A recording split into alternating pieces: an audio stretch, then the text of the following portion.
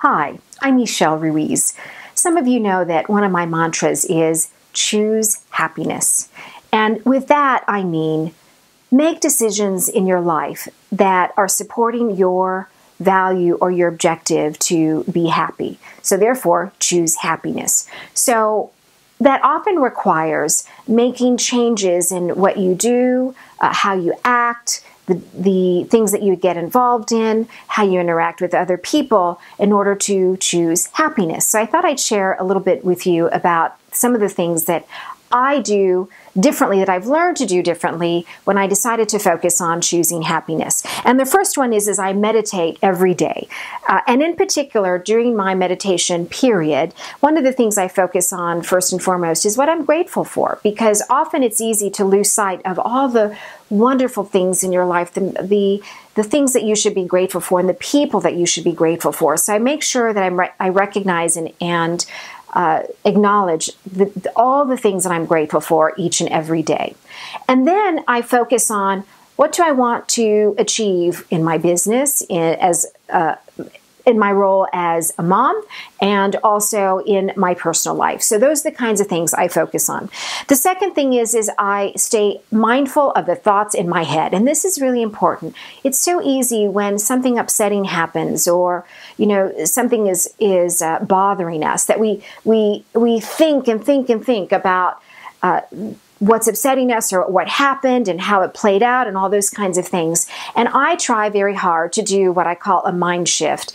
And when I catch myself in these cycles of thinking about something that went wrong or something that's upsetting, I try to shift my mind and focus on what I want instead of what's happened. And that's a really key thing. And you've probably heard this referred to in a number of different ways. For example, you may have heard one very well-known quote from Wayne Dyer, which is change your thoughts, change your life.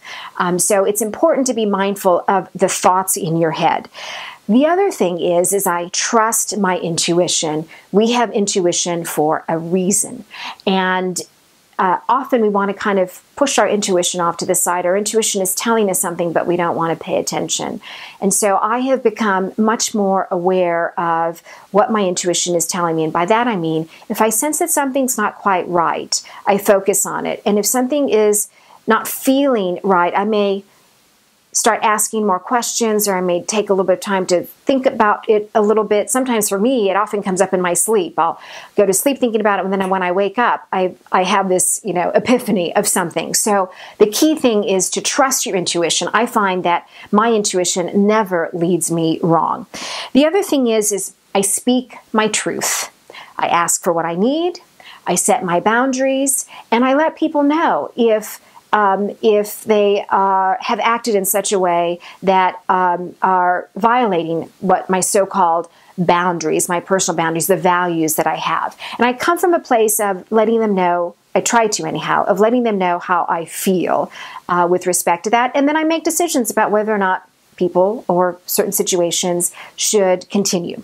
The other thing is, and this one I learned from Don Miguel Ruiz, no relation, but in his book called The Four Agreements, which if you have not read it, I highly, highly recommend it. It's one of those books that everyone should read. And one of the agreements is don't make assumptions, because making assumptions can lead to drama, sadness, unhappiness, all kinds of negative things. And so what that really means is if you're not clear on something, ask questions, ask for clarity. I noticed this. Ask questions. I just want to make sure you mean this, or can you tell me more?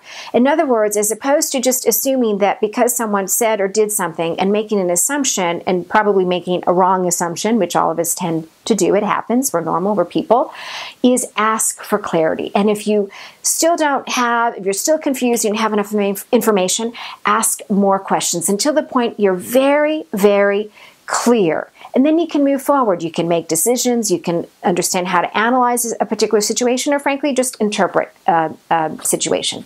So those are just some of the things I try to do when I focus on my mantra, which is to choose happiness.